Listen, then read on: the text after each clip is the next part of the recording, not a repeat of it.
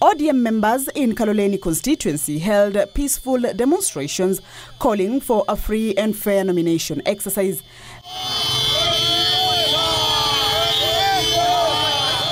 This comes following alleged plans by the party to give a direct nomination ticket to one of the aspirants seeking parliamentary seat ahead of the nomination exercise slated for next Tuesday.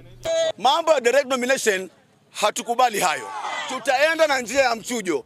Kaloleni ODM Vice Chair Francis Dena said the constituency is an ODM zone but will not allow outsiders to dictate who to nominate as their candidate for the parliamentary seat. Hatutakubali njia ya mkato ndani ya chama cha ODM. Tunataka tuna free and fair election. Yes. Wacha wananchi wenyewe wachague viongozi wao kama demokrasia inavyosema. Kuchaguliwa viongozi na watu kidogo, hiyo haifai. The Kaloleni parliamentary seat aspirants on an ODM ticket include the current MP Paul Katana, Winnie Chivila and Masha Kenga.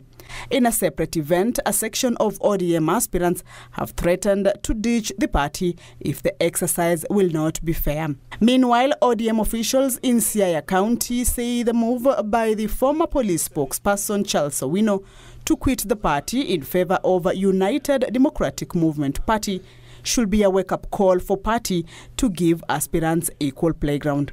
The decamping of Charles Owino is good riddance for the party.